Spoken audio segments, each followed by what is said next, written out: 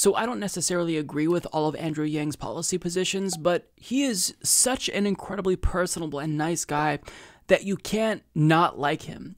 And at the Gun Sense Forum, basically he did something that other more focus group driven, rehearsed candidates would never do.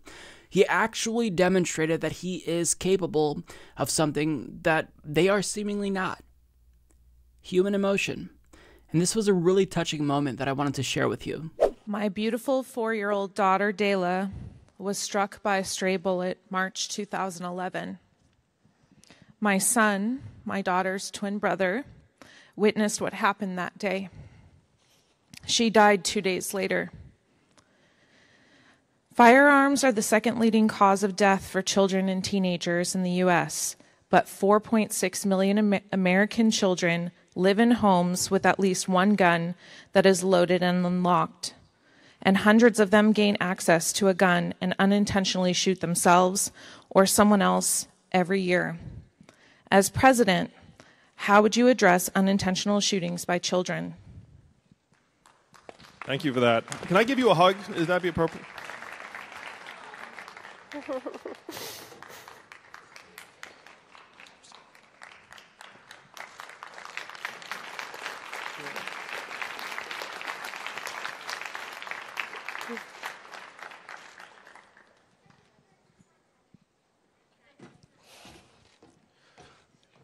I have a 6- and 3-year-old boy. I was imagining.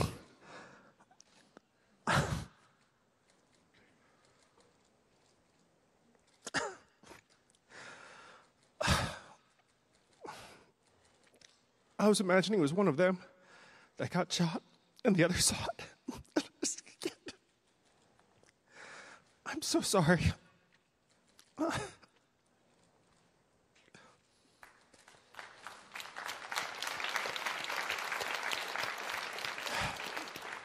The biggest downside of running for president for me has been that I don't get to see my family very much. So I get pictures, I FaceTime, I see pictures of my boys, and just that scene that she described, I'm sorry, it's like very, very affecting. You're right that when there's a gun in the household, you're more likely to have a child get shot or the owner get shot than to kill, let's say, an intruder into the house. Those are just numbers. Those are just the facts. So one of the things we can do, and it's very hard to get into Americans' houses where all of these guns are, but if we can convince Americans that personalized guns are a good idea, then again, if the child gets a hold of the gun, then they can't do anything with it. Then it just becomes a very heavy, expensive prop. And that's something that we can push. One of my proposals is to actually help gun owners upgrade their guns to personalized guns free of charge.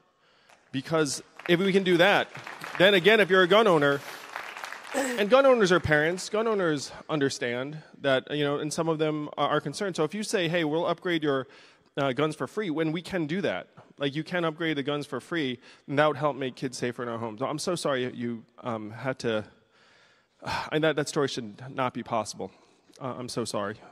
I'll admit, and I don't want to admit this, when I first saw this, when I saw him tear up, it made me tear up, because that was such an emotional moment there, for someone who's running for president to actually let his guard down like that, to see the way that he was touched personally by a question. I mean, you rarely ever see this. Imagine if Joe Biden or Kamala Harris was asked that same question. Do you honestly believe that they would allow themselves to reveal their emotions like that? They would say, I offer you my condolences, and they would pivot to their planned talking points that they have for gun violence. And certainly, I'm sure that Andrew Yang's points about gun reform and personalized guns, I'm sure that he planned that out. I'm sure that this is something that he's talked about before. But for him to actually have his answer interrupted by just emotion, this is what I want to see in lawmakers. And I know that it doesn't seem like there's much policy substance to extract here, and maybe there isn't, but just in terms of what we need is we need lawmakers to be able to listen to our complaints, our grievances, our criticisms, and respond accordingly and adapt. And Andrew Yang demonstrated that he is capable of that. He's capable of listening to the concerns and responding in a very genuine and authentic way. And look, this isn't the first time. For example, when he came on my program, I shared my story about my dad who's on Social Security, and I posed the question to him, does it seem fair that my dad has to choose between universal basic income and his Social Security when he worked his whole life and paid into the Social Security? Doesn't it seem unfair that he wouldn't get that extra $1,000, but someone who makes, $100,000 a month would? And Andrew Yang was very honest in his answer in saying, this wasn't something that he had considered. And about a month later, he actually amended his UBI program so it offered UBI on top of Social Security. Now, I'm in no way taking credit for that because this is a common criticism of UBI, of his UBI in particular, so I'm sure that he heard that before, but just the fact that he was willing to listen to criticism of his signature policy proposal and amend it to adapt, to align with one of our biggest concerns, that really is impressive. Oftentimes, just from the standpoint of being a human being, when you get criticism, even if it's constructive, we are inclined to shut down. We are inclined to put up that barrier, to have cognitive dissonance and just accept that we're perfect and they're wrong. But what Andrew Yang has demonstrated is that he's a human being. He's authentic.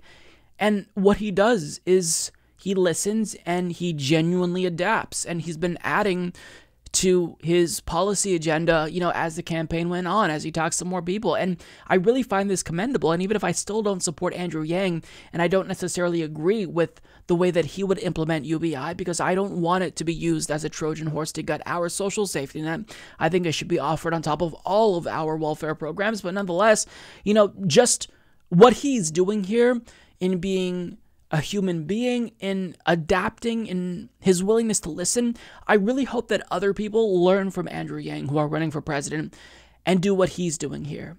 I'm looking at you, Kamala Harris, Joe Biden, Cory Booker, because for some reason, Democratic Party strategists, they still are instructing candidates to pretend like it's the 1990s and you've got to use your thumb to point so you're not being too overly aggressive, and you've got to be rehearsed and have the perfect tagline with the perfect timing. And those days are done. We are in an anti-establishment era where when you do things like this, you earn respect because you show us that you're a human being. You're not a robot. You are a human being and you are capable of being affected by the things that we tell you. That tells me that we can move you. We can get you to listen to us on a particular issue. Incredibly important. I hope that more candidates let their guard down in this way and follow Andrew Yang's lead here, because this was such a touching moment. It was great.